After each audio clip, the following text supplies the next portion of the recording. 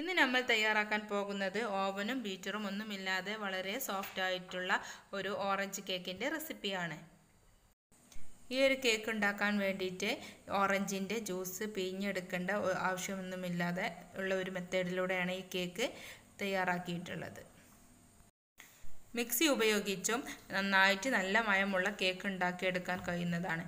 ഇനി നമുക്ക് ഈ ഒരു റെസിപ്പി ഉണ്ടാക്കാൻ ആവശ്യമായിട്ടുള്ള ഇൻഗ്രീഡിയൻസ് എന്തൊക്കെയാണെന്ന് നോക്കാം.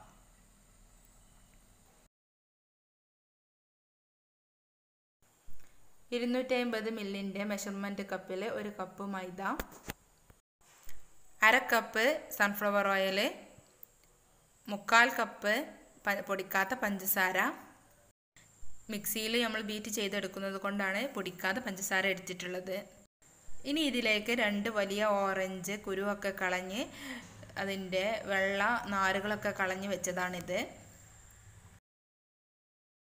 3 മുട്ട, 1/2 table spoon baking powder, 1 teaspoon vanilla essence. മുട്ടയുടെ സ്മെല്ലൊക്കെ പോകാൻ വേണ്ടിയിട്ടാണ് ഈ വാനില എസൻസ് ചേർക്കുന്നത്. ഇത്രയും ഇൻഗ്രീഡിയൻസ് ആണ് ഈ ഓരോ ഓറഞ്ച് കേക്ക് ഉണ്ടാക്കാൻ വേണ്ടത്. ഇനി നമുക്കത് എങ്ങനെയെന്ന് കണ്ടു നോക്കാം.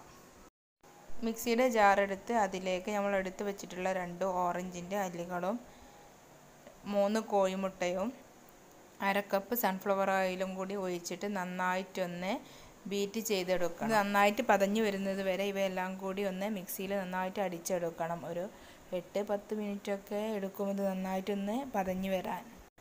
ഓറഞ്ചൊക്കെ നന്നായിട്ട് അരഞ്ഞ് മിക്സ് ആയതിന് ശേഷം മിക്സിയിലേക്ക് നമ്മൾ എടുത്ത് വെച്ചിട്ടുള്ള 3/4 കപ്പ് പഞ്ചസാരയും 1 ടീസ്പൂൺ വാനില എസൻസും കൂടിയും ചേർത്തിട്ട് ഒരു 2 മിനിറ്റും കൂടി ഒന്ന് നന്നായിട്ടൊന്ന് മിക്സ് ചെയ്തെടുക്കണം. ഇനി നമുക്ക് ഈ കേക്കിലേക്കുള്ള ഡ്രൈ ഇൻഗ്രീഡിയൻസ് ഒന്ന് റെഡിയാക്കി എടുക്കാം. അതിന് നമ്മൾ എടുത്ത് വെച്ചിട്ടുള്ള 1 കപ്പ് മൈദയും അതിലേക്ക് 1 table spoon baking powder, 1/4 teaspoon ഉപ്പ്, 1/4 ടീസ്പൂൺ ബേക്കിംഗ് സോഡ എന്നിവ ചേർത്തിട്ട് നന്നായിട്ടൊന്ന് മിക്സ് ചെയ്ത് 2 പ്രാവശ്യം അരിച്ചെടുക്കണം. ഈ ഉപ്പും സോഡപ്പൊടി ഞാൻ നേരത്തെ ഇൻഗ്രീഡിയൻസ് പറഞ്ഞ നേരത്ത് വിട്ടുപോയതായിരുന്നു പറയാൻ. അതും കൂടി ചേർത്തിട്ട് നന്നായിട്ടൊന്ന് മിക്സ് ചെയ്തെടുക്കാം. ഈ ഒരു രീതിയിൽ 2 പ്രാവശ്യമെങ്കിലും നമ്മൾ കേക്കിനുള്ള കൂട്ട് നന്നായിട്ടൊന്ന് അരിച്ചെടുക്കണമെങ്കിലേ നമ്മുടെ കേക്ക് നല്ല സോഫ്റ്റ് ആയിട്ട് നമുക്ക് കിട്ടുകയുള്ളൂ.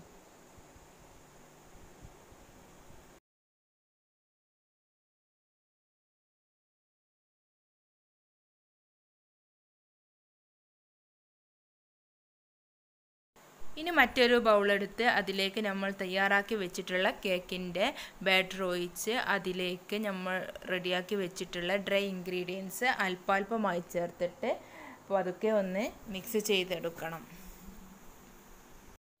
കേക്ക് ഉണ്ടാക്കുമ്പോൾ ശ്രദ്ധിക്കേണ്ട ഒരു കാര്യമാണ് ഇത്. ഈ പൊടികൾ ഇട്ടതിന് ശേഷം ഒരു ഭാഗത്തേക്ക് മാത്രമേ ഫോൾഡ് ചെയ്തിട്ട് ഇളക്കി കൊടുക്കാൻ പാടുള്ളൂ.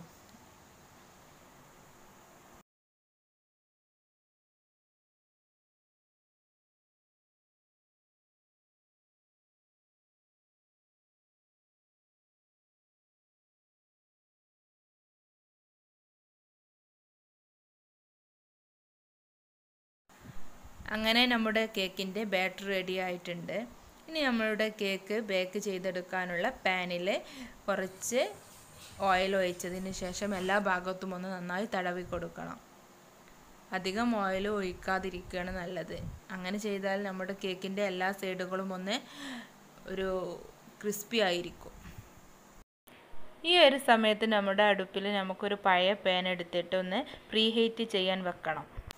ഇനി നമുക്ക് ചെയ്യാനുള്ളത് നമ്മൾ തയ്യാറാക്കി വെച്ചിട്ടുള്ള പാനിലേക്ക് നമ്മളുടെ കേക്കിൻ്റെ കൂട്ട് ഒഴിച്ച് കൊടുക്കുകയാണ്.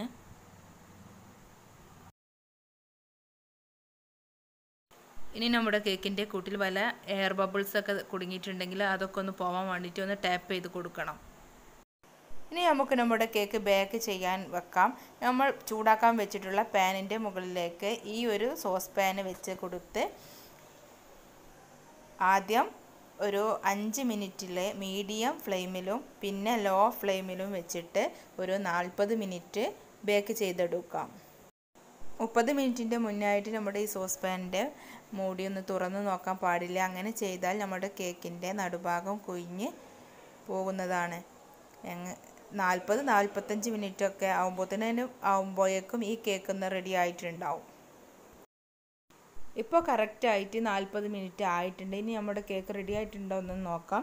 അതിന് വേണ്ടി ഒരു സ്റ്റിക്ക് എടുത്തിട്ട് അതിൻ്റെ നടുഭാഗത്തൊന്ന് കുത്തി നോക്കിയാൽ മാവ് ഒട്ടിപ്പിടിച്ചിട്ടുണ്ട് ഇതിൽ. അതപ്പോൾ ഒരു 5 മിനിറ്റ് കൂടി നമുക്ക് മൂടി വെച്ചിട്ടൊന്ന് വേവിച്ചെടുക്കാം. ഇങ്ങനെ സ്റ്റിക്ക് വെച്ചൊന്ന് കുത്തി നോക്കുമ്പോൾ അതിന്മേ മാവൊന്നും ഒട്ടിപ്പിടിച്ചിട്ടില്ല എന്നുണ്ടെങ്കിൽ നമ്മളുടെ കേക്ക് റെഡി ആയിട്ടുണ്ടാവും. അങ്ങനെയെങ്കിൽ നമുക്ക് ഗ്യാസ് ഒന്ന് ഓഫാക്കി കൊടുക്കാം. ഇപ്പോൾ നമ്മുടെ കേക്ക് റെഡി ആയിട്ടുണ്ട്. ഇനി നമുക്കിതൊന്ന് ഒരു പ്ലേറ്റിലേക്ക് മാറ്റാം. ചൂടാറിയ ശേഷം സെർവ് ചെയ്ത് എല്ലാവർക്കും കൊടുക്കാം. ഈ ഒരു റെസിപ്പിയും ഈ ഒരു വീഡിയോയും നിങ്ങൾക്ക് ഇഷ്ടമായെങ്കിൽ എൻ്റെ ചാനൽ നിങ്ങൾ സബ്സ്ക്രൈബ് ചെയ്യണേ. അതോടൊപ്പം വരുന്ന ഒരു കുഞ്ഞു ബെല്ലൈക്കണും കൂടി ഒന്ന് ക്ലിക്ക് ചെയ്യണം. എന്നാലേ ഞാൻ ഇടുന്ന ഇനി വരുന്ന എല്ലാ വീഡിയോസും നിങ്ങൾക്ക് നോട്ടിഫിക്കേഷൻ ലഭിക്കുകയുള്ളൂ.